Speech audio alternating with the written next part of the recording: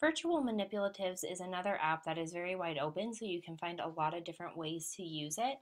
This is the title screen, which can be a little overwhelming, but it kind of gives you a brief explanation of how to use the app. I'm going to tap the X here to begin a new one.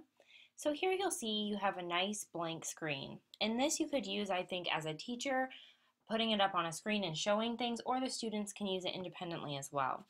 If you tap the fractions, decimals, percents over on the left-hand side, you can actually play with a bunch of different things. You can drag things over, so you could, visually represent what 1/6 would be by dragging 6 squares over and putting them together. If you hold down on it, it will demonstrate what it is in percentage and also in decimals.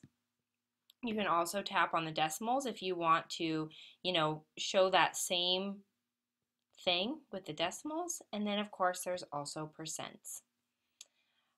You can also do drawings on here. So you could show all this kind of thing. So you could maybe circle what 1/6 would be. You could also use this for even learning how to add fractions. Maybe you say, what's 1/3 plus 1/4? And the student has to come up with the answer. You can also tap on the button on the top. There's the orange button with the bulleted list. If you tap on that, you can also change some of your settings. For instance, you can say that you want to use circles instead of the tiles and do OK.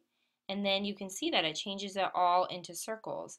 And then you can start putting the pieces together in your circles. So there's just a lot of different ways that you can use this app. The sky's really the limit. It can be a great fraction tool, but you can also use it for other things as well. So just have fun with it and explore with it.